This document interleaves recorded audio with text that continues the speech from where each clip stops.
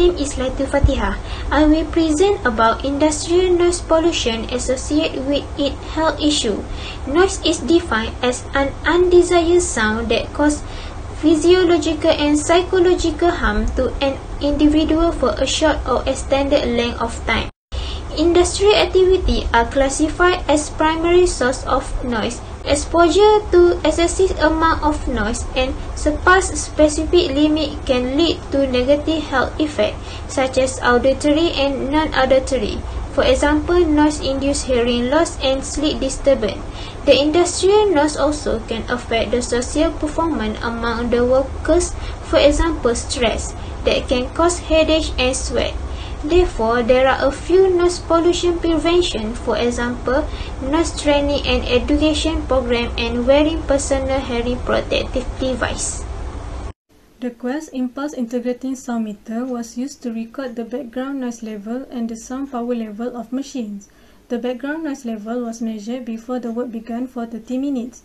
After the work began, the sound power level of each machine was then measured. The SLM was positioned at a height of 1.5 meters above the ground. The SLM was equipped with a diffuse field microphone. SLM was then put in the workplace center away from any reflective surfaces. Casella calibration model was used to generate constant readings. Next, I will elaborate on the result and discussion of the review paper. Our review paper will focus on a total of 3 different locations of industrial area, which include Petronas Refinery Extension Project of MG3, RCC plant in Semenye, and cogeneration plant located in Melaka. All of the industrial noise plant level assessment were being observed and studied toward their noise contour before being interpreted into a form of data graph.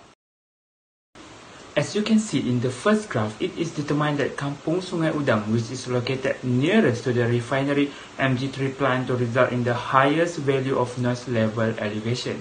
It is also being monitored that the surrounding region noise contours of the plant is measured to be at an average of 50 dBA to 80 dBA, which is still under acceptable value set by the DOE.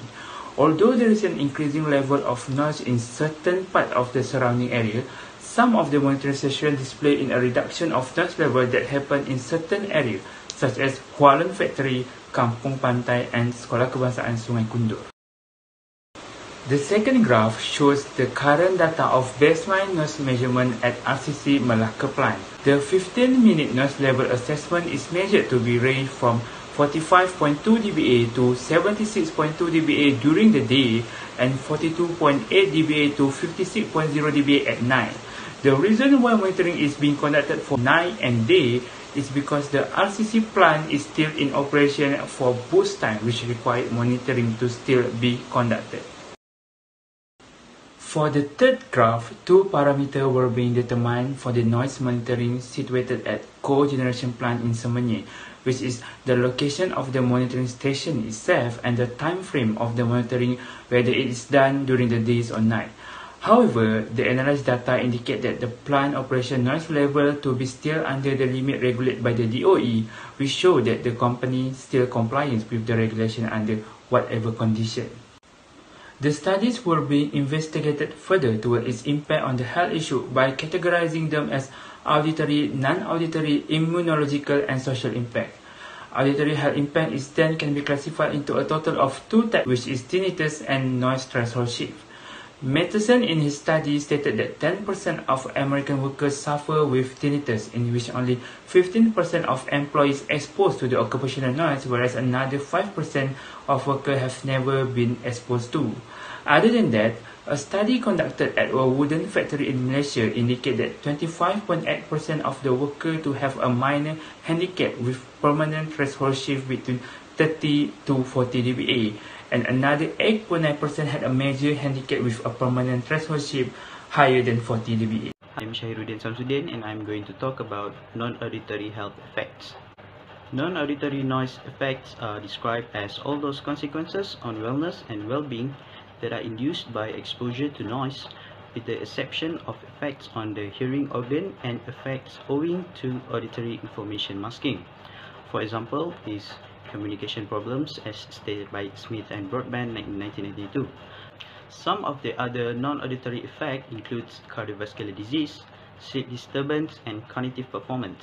Starting with cardiovascular disease, long-term industrial noise exposure alters the cardiovascular system and generates visible illnesses. Noise exposure raises systolic and diastolic blood pressure, affects heart rate, and stimulates the production of stress hormones. Next is sleep disturbance. Noise has been shown to disrupt sleep in both objective and subjective ways. If there are more than 50 noise occurrences per night with a maximum level of 50 dBA indoors or more, objective sleep disruption is likely. Then cognitive performance. According to the World Health Organization in 2011, industrial noise causes roughly 45,000 disability-adjusted life years to be lost each year in high-income Western European nations for children aged 7 to 19 years. Communication difficulties, reduced attention, increased arousal, and the impacts of sleep disruption on performance are some of the processes proposed for noise effects on children's cognitions. Next, we move on to immunological effect. Every day, an estimated 24.2 million workers are exposed to potentially dangerous levels of noise, and noise is one of the most common ototoxic stimuli in workplace. Noise stimulates the central nervous system and emotions, putting equilibrium at jeopardy. Noise may stimulate defense responses, boost immune system activity, and produce systemic inflammation and oxidative stress. Social effects that we can get from industrial noise pollution includes impairment with a person's ability to communicate verbally, annoyance reactions, and negative social behavior and performance management difficulties. For the difficulty of person's ability to communicate, noise pollution makes it difficult to understand regular speech and can result in a variety of personal difficulties, handicaps, and behavioral disorders. Some of these side effects could lead to more accidents, a breakdown in classroom communication, poor academic achievement, conflicts, neurosis, hysteria, and psychosis. As for the annoyance reactions and negative social behavior, annoyance is defined as a feeling of annoyance connected with any agent or condition that an individual believes will have a negative impact on anger, disappointment, dissatisfaction, withdrawal, helplessness, agitation, or exhaustion are just a few of the negative reactions associated with noise pollution. And the last one from me is performance management difficulties. Noise pollution reduces task performance at school and at work, increases errors, and demotivates people. Noise has the greatest impact on reading attention, problem solving, and memory. Increased level of stress-related chemicals have been documented in children who live in noisy environments. Thank you. Noise pollution control approaches are divided into three groups. Firstly is noise control at the generation end. The damaging noise will be reduced if machinery is serviced and maintained on a regular basis. Besides, the selection of machinery or equipment that produce less noise due to superior technology is essential in noise reduction. Secondly is noise control at the transmission path. Noise level can be reduced by putting up barriers between the source of noise and receiver.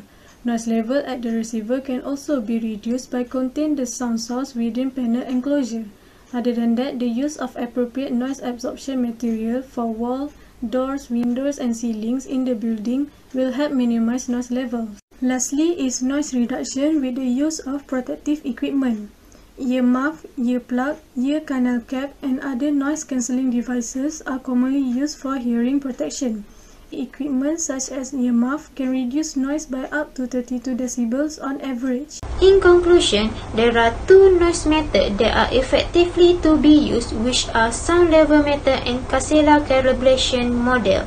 Next, the results, which are Petronas Refinery Extension Project MG3, RCC plant in Semenyih, and cogeneration plant in Melaka, shows that there was an increasing of the current ambient noise level in the local region due to the industrial operation activity.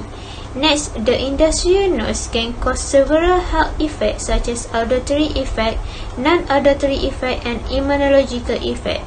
Lastly, there are a few ways to control industrial noise, which are introduce proper handling and frequent maintenance, putting up barrier between source of noise and receiver, and use of protective equipment such as ear muff.